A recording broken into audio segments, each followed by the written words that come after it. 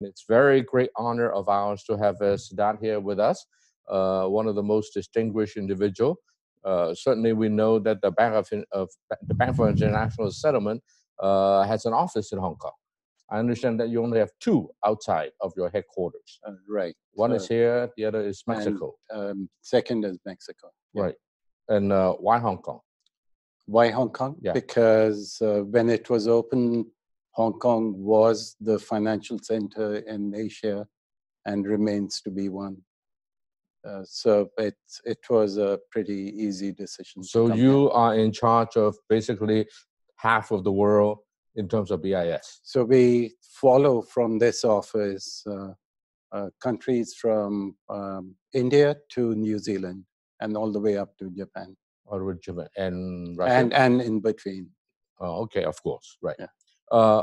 Well, I think you're just the right person to ask these questions today. We all know that COVID has caused a lot of trouble to individuals, to societies, to communities, but I think that its impact on the financial market can be tremendous. You being the central banker of the central banks must be worried about many things. For example, you know, it is said that in England, well, it is true that in England you have QE2, Queen Elizabeth II. But in the rest of the world, from America to Japan to China to Europe, right, you have QE 1, 2, 3, 4, 5, and now with COVID, I don't know what number we're in now. And with all that money that is awash in the system today, problem is going to arise sooner or later. So far, things seems to be okay. And as a central banker, well, the central banker of the central banks, how do you see the world today? What are you preparing yourself, as well as what are you telling the central banks around the world to do in order to perhaps minimize problems in the future? So what did happen in COVID was that in the space of 4 weeks, there was more easing done than in the space of 1.5 years in the global financial crisis. The pace and the magnitude of increase was significant. And I think it's a realization that when the markets freeze, the first job of the central banks is to unfreeze them, to provide liquidity effectively, at scale, instantly. And that was done in advanced economies and in emerging markets. That phase is hopefully over, the first phase. The second phase is to see what's the after effects of what's happened. And the third phase will be who remains and who doesn't remain in terms of solvency. Solvency, oh, yo. So the first phase is purely liquidity. And the good or the bad thing is central banks lend, but they can't spend. So when they lend, they create debt. Debt levels go up. It has to be repaid. And that is a phase that is largely in the hands of governments and finance ministries and fiscal budgets, and less in the hands of central banks. But that calls for, looking ahead, calls for a system where non-performing loans are looked at in a fairly serious manner. Supervision is tightened, and then the government decides how do you move forward. To what sector of society do you have income transfer to ease the shortfalls? And what are the sectors that may not come back? The example I give is 8 restaurants of the same cuisine on the same block. I don't think all 8 will come back. It's not just for Hong Kong, but anywhere. Anyway, New York too. In New York too. Yep. So Hong Kong has an added problem, of course, of now a lot less tourists coming from the mainland to Hong Kong. So perhaps out of the 8, we may only have 4 left, whereas the other places you may have 6 left. So one of the reactions to this crisis was containment measures, which have a massive impact on the services sector, on tourism, on construction. So that's been, I think, throughout the world, that's been one sector that's taken the brunt of the measures. And since containment measures will be there as in the near future, that's an industry that has been hit. It typically employs workers that are seasonal, usually unskilled, and those that don't have access to the safety nets. And that's in the way forward. I think that's something that governments will need to focus on. Same thing if you look at migrants in many countries have had their employment curtailed. That's something that needs to be looked at again. And Hong Kong is a perfect example that brings in both of these elements. Do you see any, is trouble anywhere in the world imminent? Are there parts of the world that really financially is on the brink of collapse? And what are you doing about it? And So what can we do about it? One distinguishing part of this crisis has been the speed and the scale at which central banks have reacted. Not only in advanced economies, where they were used to doing it in the context of the global financial crisis, they learned a lot. But what's been impressive is the manner in which emerging markets have reacted, often using the same tools that were used by advanced economies. I think what that depicts is that many times crisis is caused by a sudden stop starting with the liquidity problem. And if it's not tackled fairly quickly, it morphs into a solvency problem. And we have not seen that this time. And to some extent, it's a testament to both the wisdom but also the braveness of central banks to get in there, operating in areas where they haven't operated before. Have we seen anything like that before? What would you liken the present problem to historically? The way I looked at it from the numbers was adding GFC, Lehman, and the temper tantrum together. It's a once-in-a-lifetime event. I don't think we've seen it, and I hope we don't see it. Well, if COVID is the first and not the only, then it is possible that in the future there may still be a similar situation that can happen.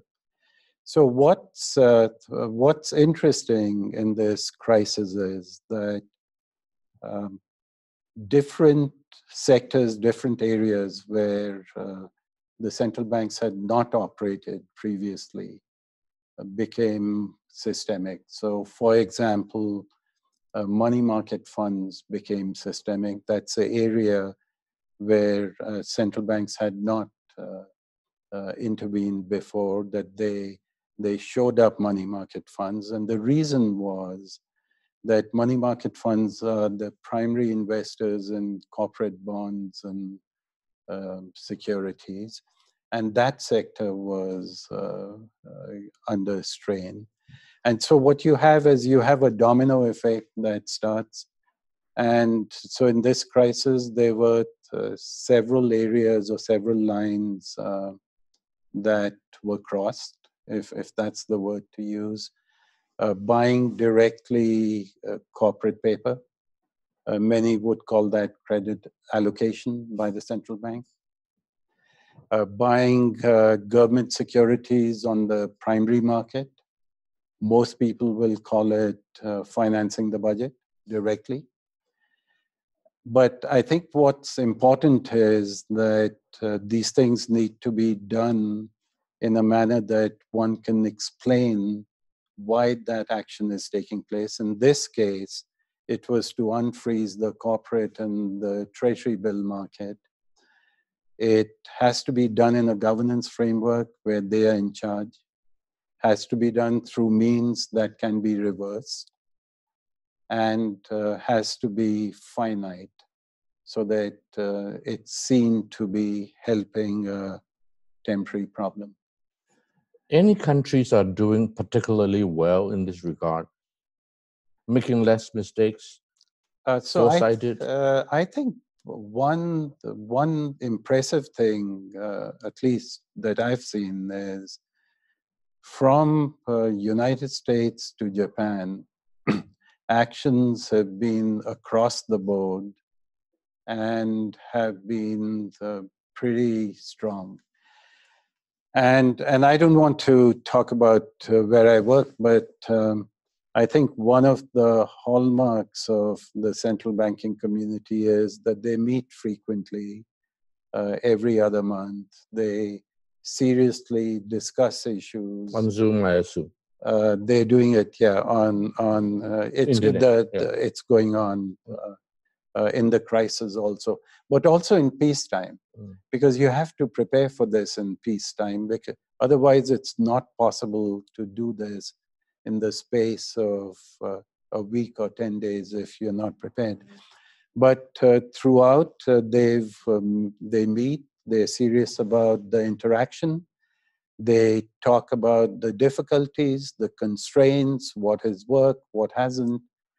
And this involves central banks from advanced economies and emerging markets.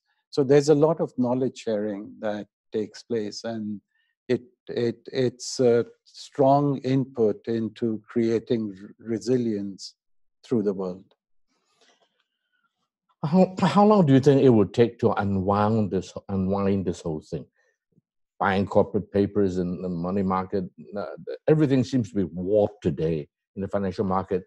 Extraordinary time needs extraordinary measures, I assume. Right. So how long will it take to unwind this thing? So there's quite... Even if COVID is over. Yeah, so if COVID is over, there's quite a bit to be unwound. And not just in the financial sector, but there's... So straight in the financial sector, what needs to be unwound is that when the appropriate time comes to withdraw liquidity, the government finance ministries have to take over the process of how they deal with the social consequences of that withdrawal. So that's one. Second, in terms of potential growth, looking ahead, the challenges will remain. I think they'll remain for a long period of time. Global value chains have been destroyed. They will need to be reorganized in some manner, which will pull future growth down. One big hit has been taken by the loss of human capital. So the way I see it for human capital is all work done by Jim Heckman at Chicago shows that the years 0 to 7 or 8 are most prominent in building up human capital. So if 1 out of 6 years is lost or 1 out of 7 years is lost, that's already a 15% human capital that will persist for 60 years. Wow. And that's something that needs to be factored in, that how do we build up the capital that has been lost. There will be other consequences in terms of whether there's widening of inequality. There'll be social issues that will come out of it. So that's on the negative side. The positive impact is technology, that the world has got digitalized in the space of a few months that would have taken years. So that's positive. The negative part of that is that unskilled labor is likely to be hit because many of the jobs that they were doing have probably got digitalized. So this is a long-term affair. Second, the consequence of this crisis will be higher debt levels across the board, higher public debt, which weighs down on growth. I would imagine corporate debt as well. And corporate right? debt too. So that, I think that will be the challenges on how society embraces it.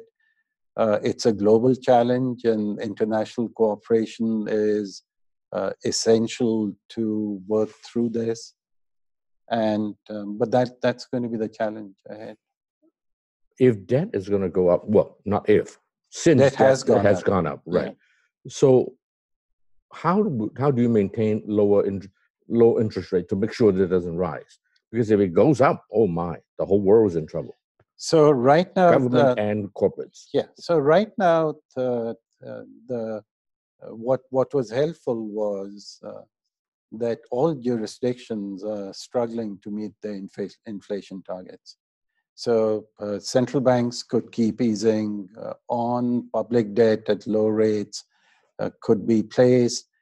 The question would be, as exit takes place and rates begin to rise, how do you handle the juxtaposition of rising rates and a large debt stock?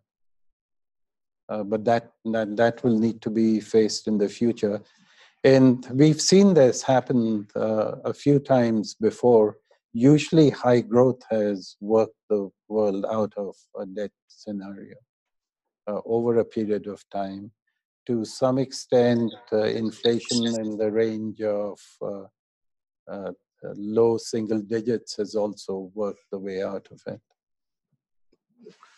But we're not going to see fast growth or quick growth, for some time to come.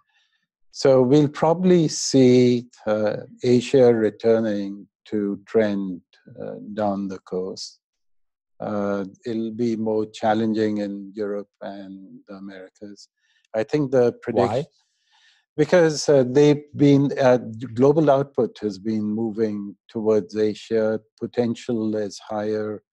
The two countries that were leading it were India and China, which, of course, because of the crisis, will see lower growth. But all figures that the IMF has put out is returning back to trend. I think what we are unable to figure out is which letter of the alphabet it's going to look like, whether it's a V or a W or a U or a L. Yeah. And that's the worry.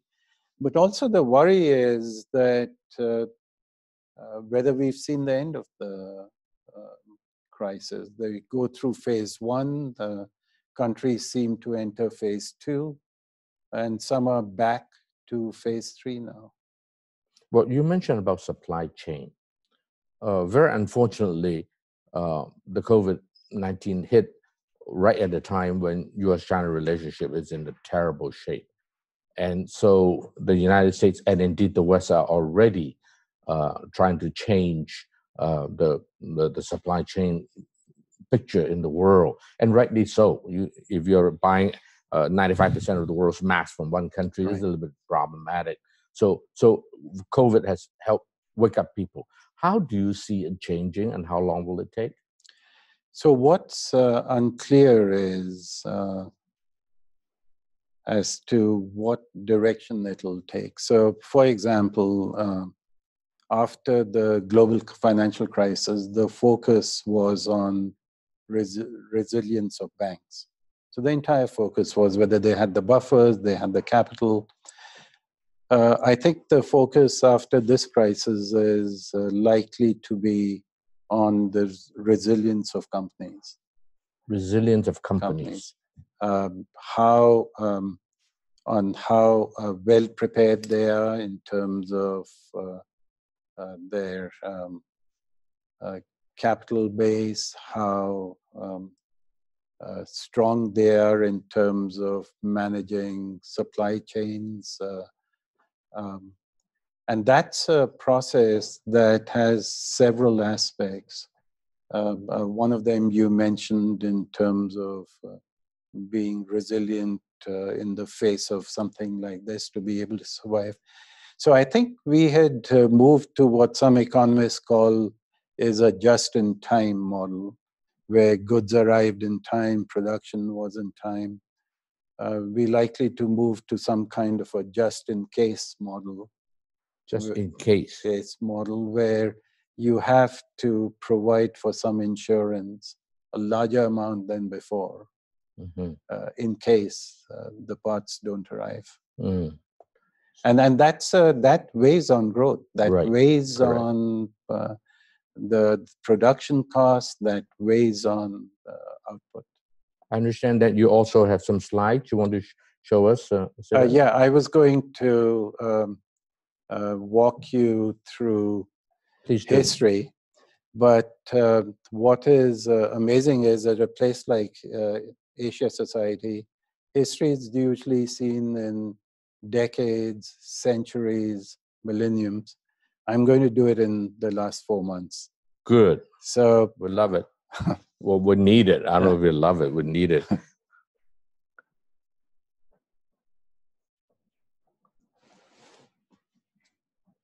So this is something we put together rather quickly as the virus took hold.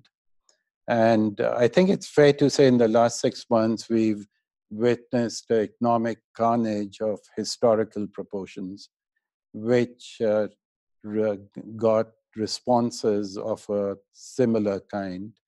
And so for the next few minutes, it's an economic travelogue through the period. So let's look at the COVID-19 timeline. By now, it's quite familiar to you. You've lived through it. The epidemiologists always recommend measures that brings R0 or R0, that they call it, below 1. So R0 is the basic reproductive number. If it is above 1, the virus spreads. If it's below 1, the virus recedes.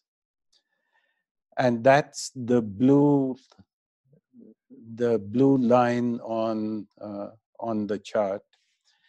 If you look at it, containment measures went up as much as 80% of the world, and they're hovering around 50% of the world right now.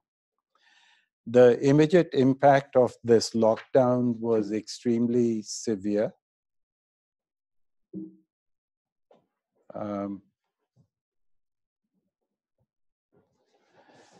So here is the impact that happened right away. And you can see that in a matter of weeks, everything tanked in sight. This wasn't a normal recession. It was putting the patient into an induced coma, and induced by policy actions to prevent a large-scale public health disaster on one hand, and avert unnecessary bankruptcies on the other. Impact is both sharp, the speed at which the decline took place, and the impact was violent. On the demand side, lockdowns and social distancing triggered a sudden stop in expenditures. But more importantly, for policymakers, they made spending insensitive to policy actions. So you could reduce rates, but maybe there was no place to spend. And that added to the complexity of the policy making, and I'll come to it in a second. So in other words, government, if they give money, it may still nowhere to spend. Nowhere to spend, exactly. And so the usual channels that we used to deploy before were weaker in this. On the supply side, what we talked about, local and global value chains were disrupted. And the combination of both of these led to a massive decrease in output. Equities tanked, that's the red line in front. Bond yields dropped, spreads spiked. And the response of the central banks was equally massive, and I'll come to it a little bit later. So the damage was quick and severe, and the damage was widespread. On quick and severity, global GDP contracted by more than 10% in Q1, even though the containment measures were only enacted in March in many of the jurisdictions. Wow. So Q1 was taken down by what happened in the third month. Damage was widespread in advanced economies, emerging markets, low-income countries. So if you add the severity with how widespread it was, in the space of 5 months, IMF forecasts for global growth went from plus 3.5% to -5%. In living memory, I have not seen 8.5% of global growth swing in the space of 4 months. And that's how severe this has been. So what do you think the numbers may be for the second quarter of this year? I don't know. I won't even guess. I wouldn't even. I see some countries with more than 10%, 10-15% drop. Yeah, so some recent data is coming out. It's quite large. I don't know where global growth is going to be. Impact on jobs was severe. As you can see, the surge in jobless claims in the United States was huge.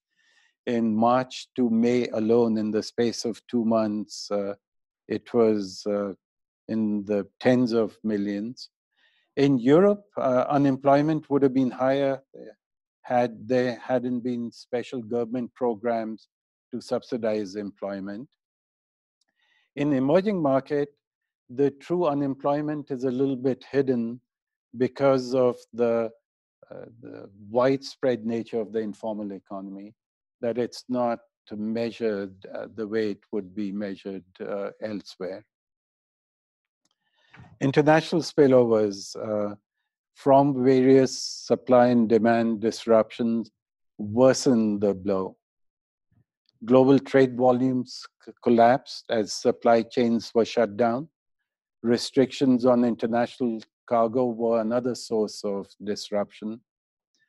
Fear of contagion and travel ban depressed tourism that we talked about. Global air transport plummeted.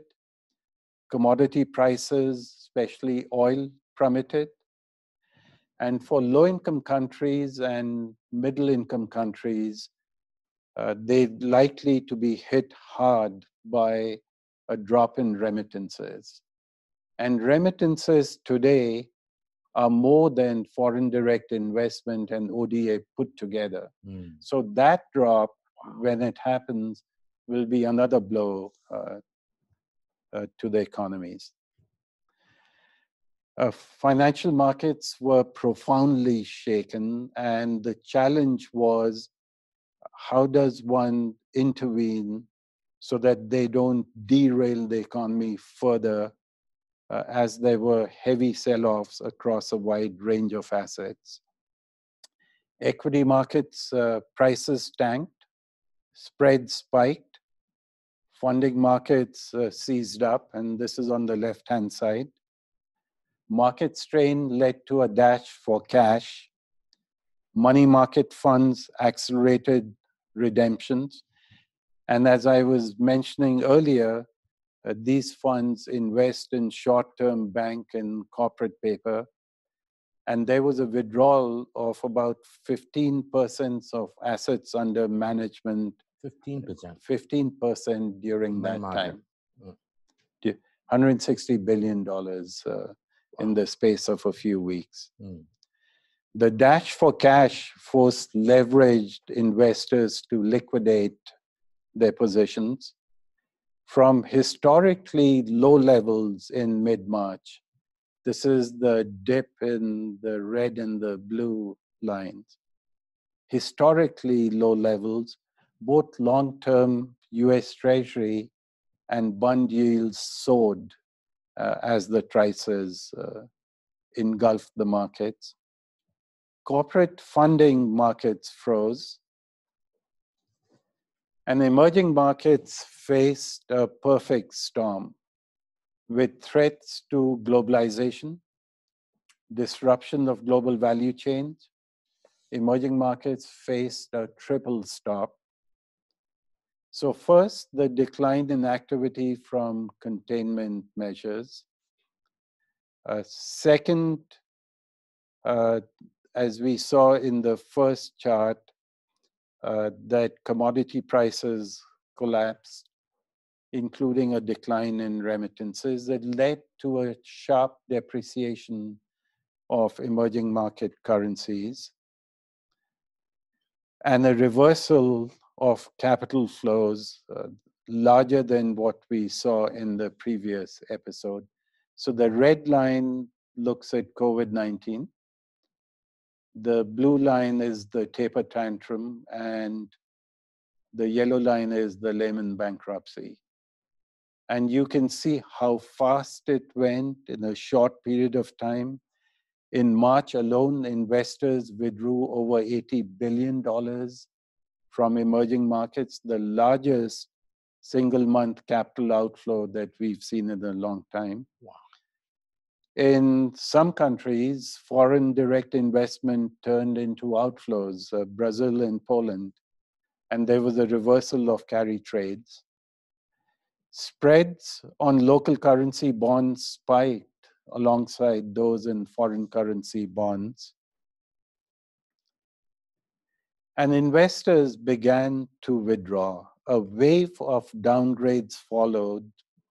By end May, the number of downgrades and reductions in ratings by one major rating agency climbed to over 1,800, including 200 in the energy sector. And this represents over 1/3 of the rated non-financial corporate debt universe. So a large part of the universe was affected. Mutual funds investing in corporate debt experienced a sharp outflow, forcing them to sell. And I had mentioned before, in 1 week, 15% of net asset value was withdrawn. The repricing of risk by foreign investors in local currency bond markets led to a sharp tightening in domestic financial conditions. So that was the second tightening internally in emerging markets. So once the pandemic became became a distinct possibility, central banks undertook massive, unprecedented policy actions to prevent a financial collapse. The first action was to cut rates right away, taking them down to the zero lower bound. They introduced open-ended asset purchase programs to unclock the market and to unclock the market makers' balance sheets and restart issuance, and injected liquidity through open market operations.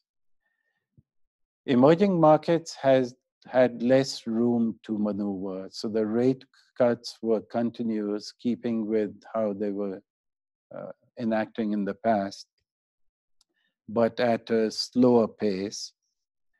As dislocations in domestic funding markets appeared, there was injection directly into these markets.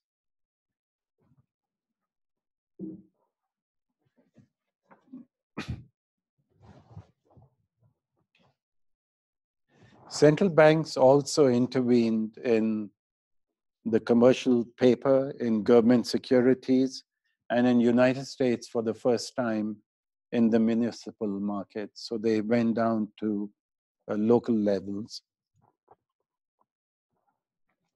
They also expanded their playbook, and some of the non-traditional measures included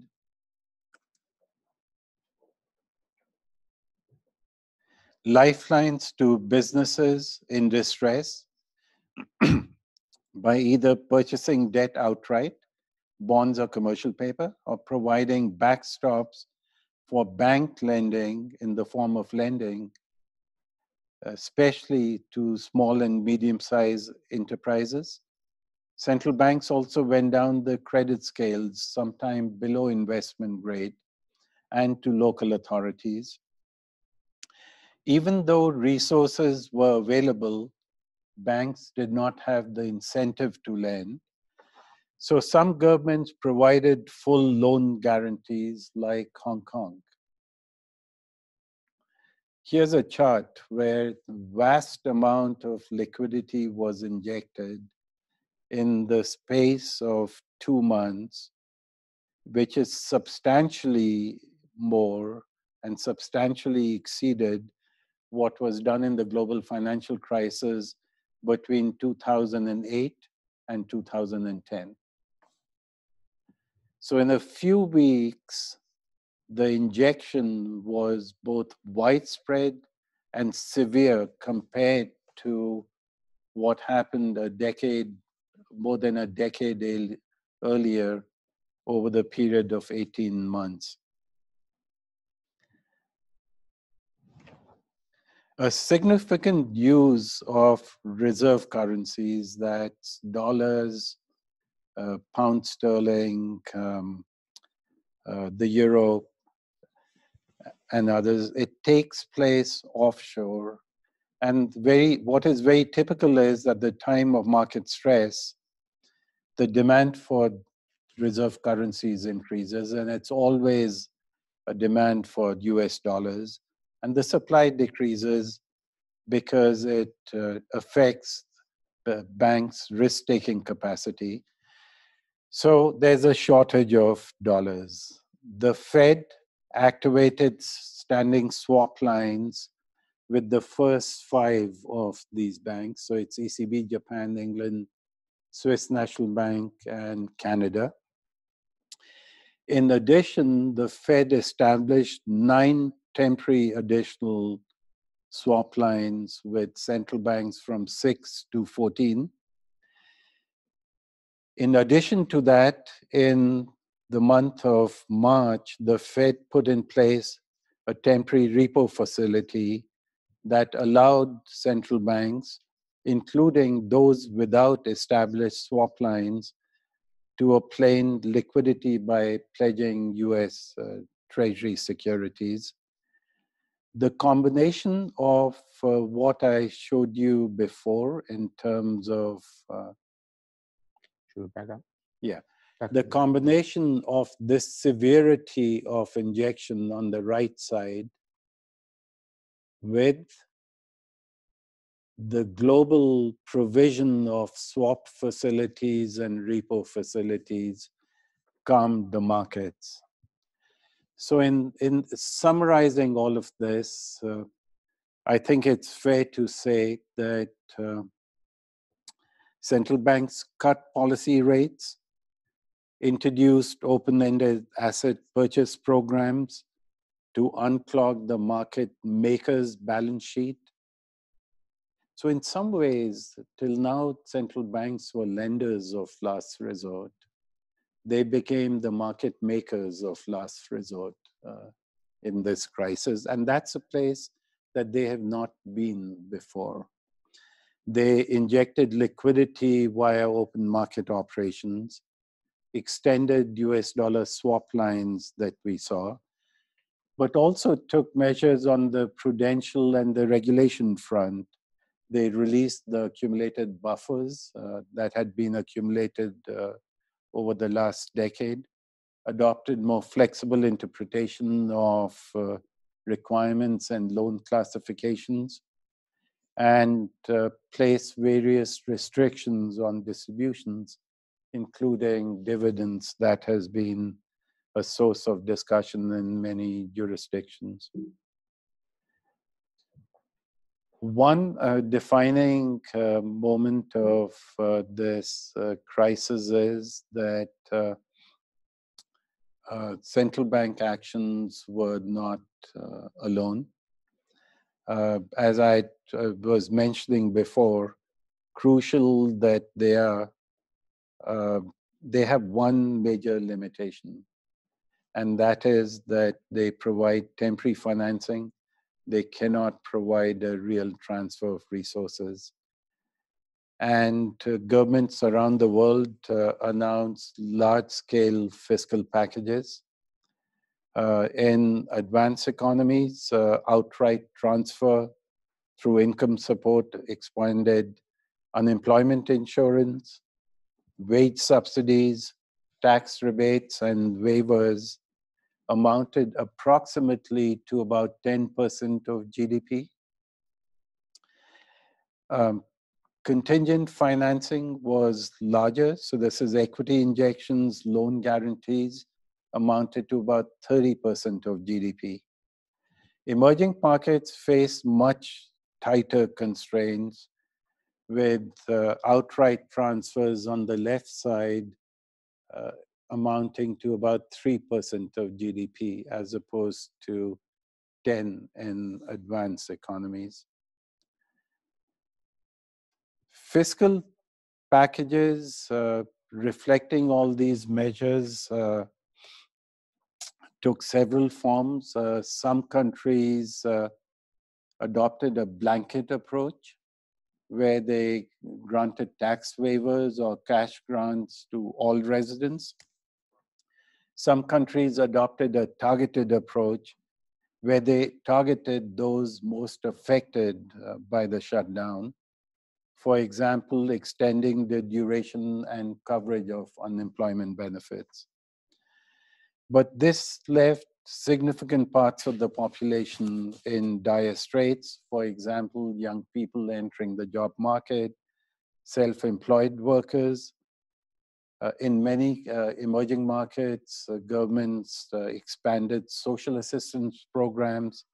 Some countries provided subsidies to industries that they considered were vital for the economy.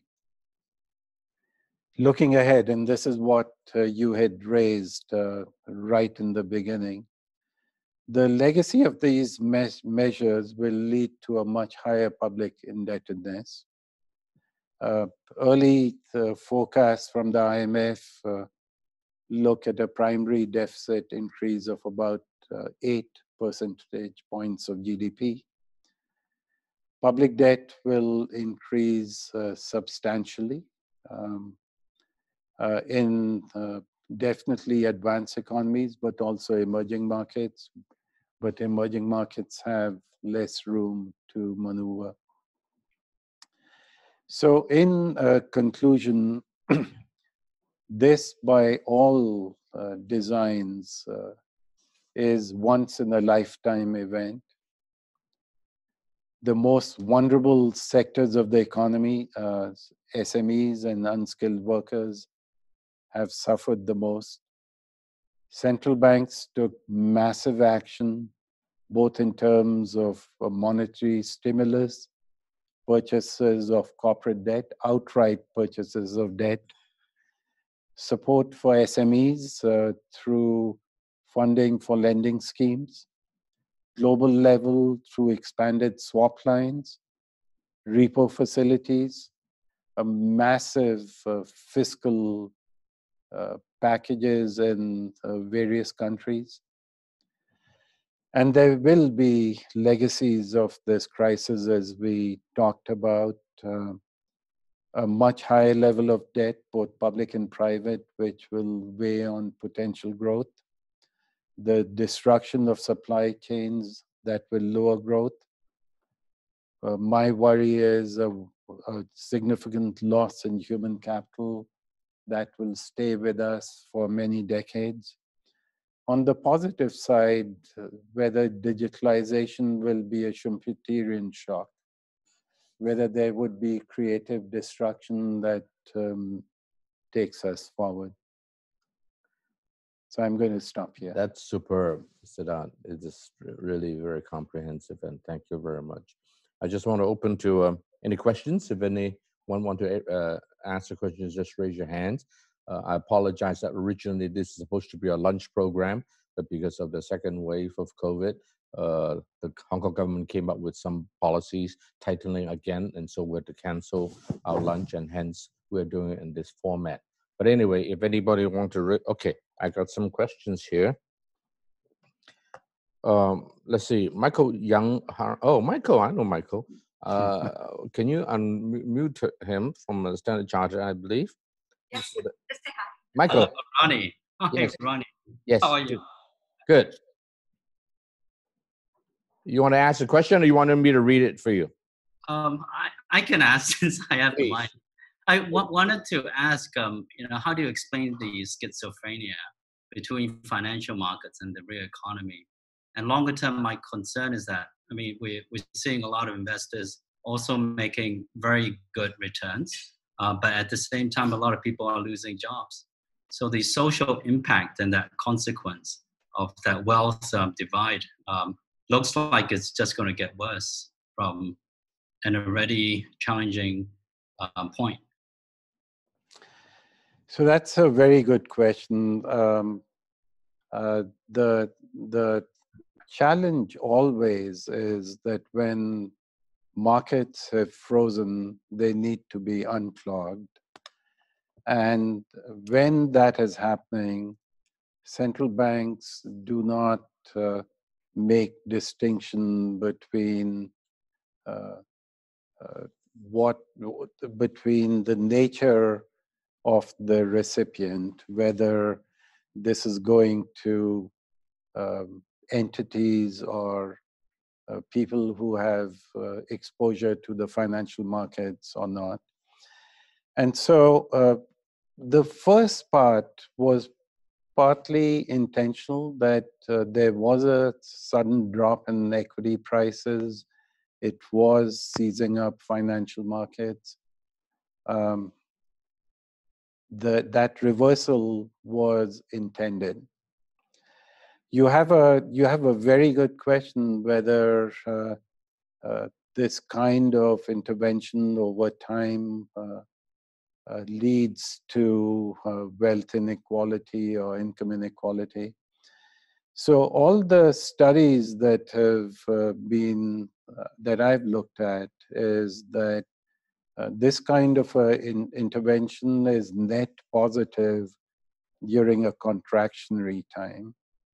But the side effects of a crisis like this often can lead to an increase in inequality, often leads to a larger unemployment for unskilled workers. And that's an area where fiscal policy and governments need to focus on.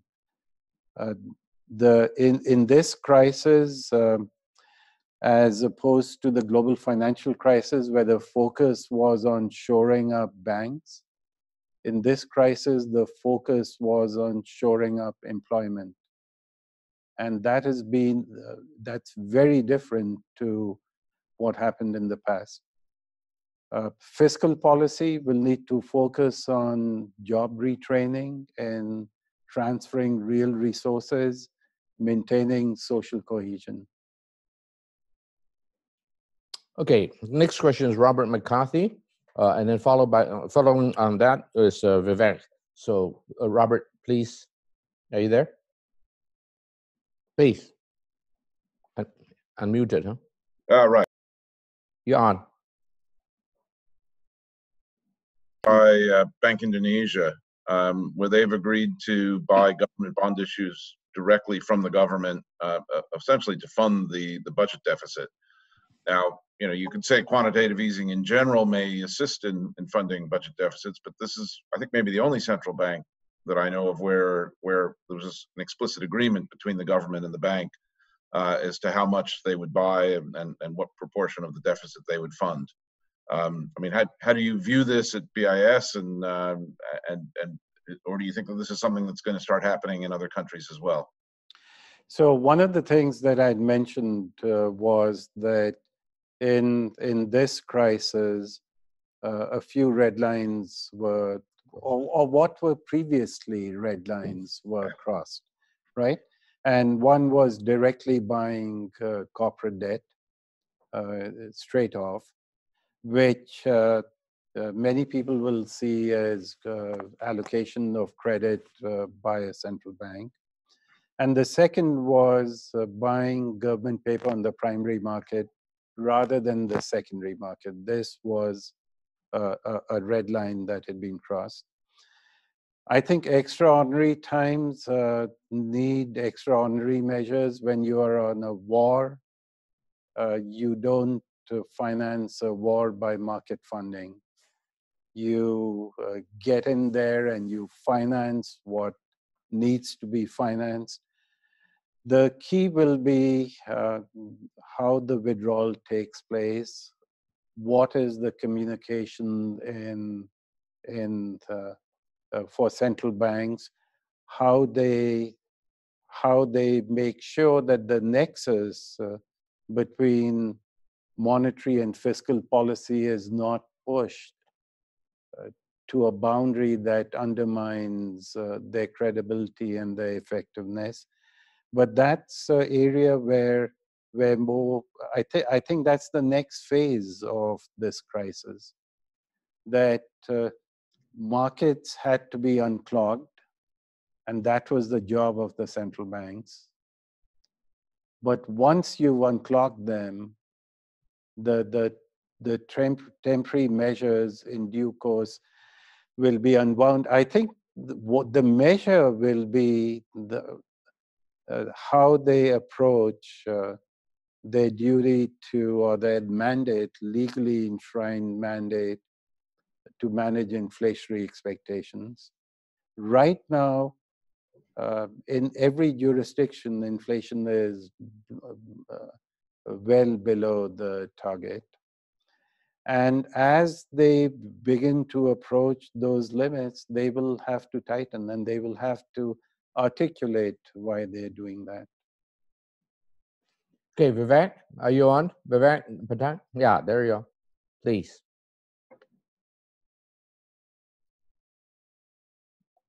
Are you on? Yeah, you're on.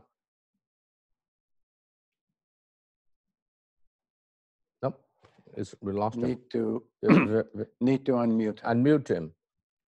Okay. Okay, now. What, in your view, is the risk to sovereigns, and which ones you think are most vulnerable? And in terms of timing, how do you think it will play out? Look, all the sovereigns have will end up with a higher debt level, higher public indebtedness. Some will probably have lower growth in the medium to long term.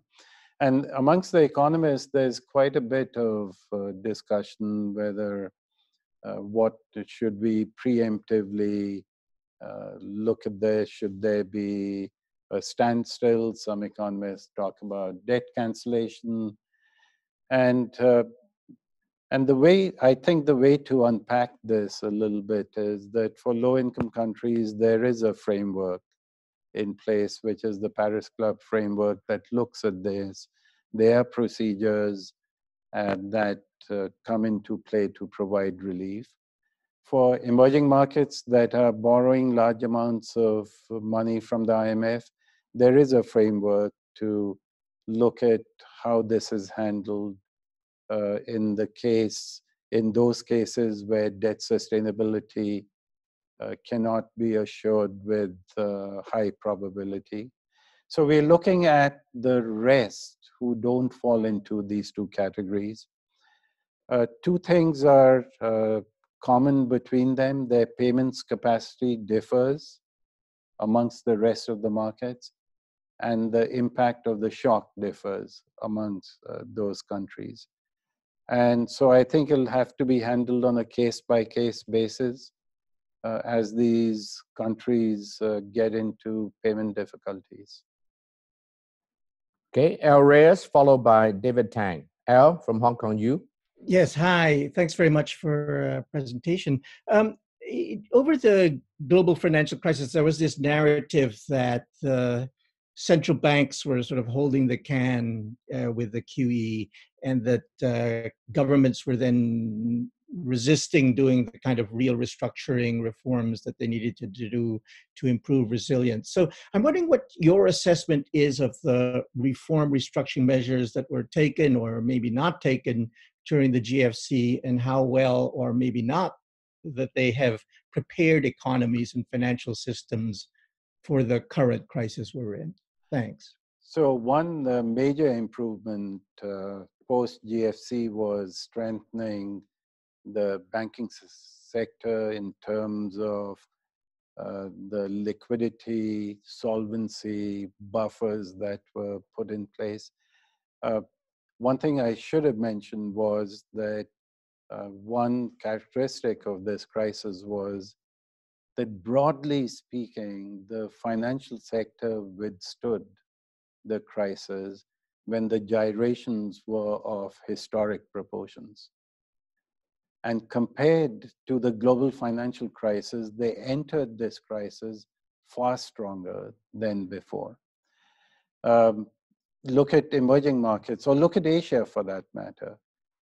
Asia entered COVID-19 far more resilient than it was in the global financial crisis or in the Asian crisis. Much larger buffers, including larger reserves, that allowed it to deal with it straight on.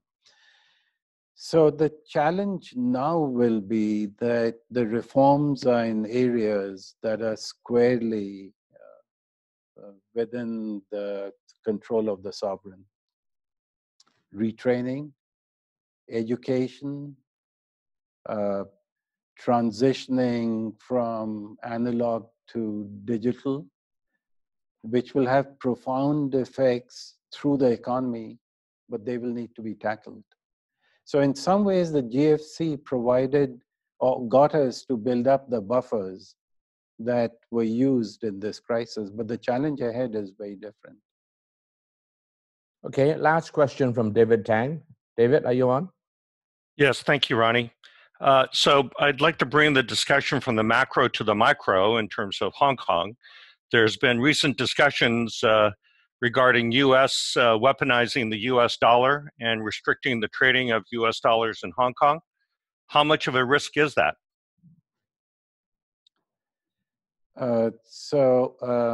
That's a question above my league. That's a question for Ronnie. Well, anyway, David, offline, why don't you give me a call and we'll talk about that one.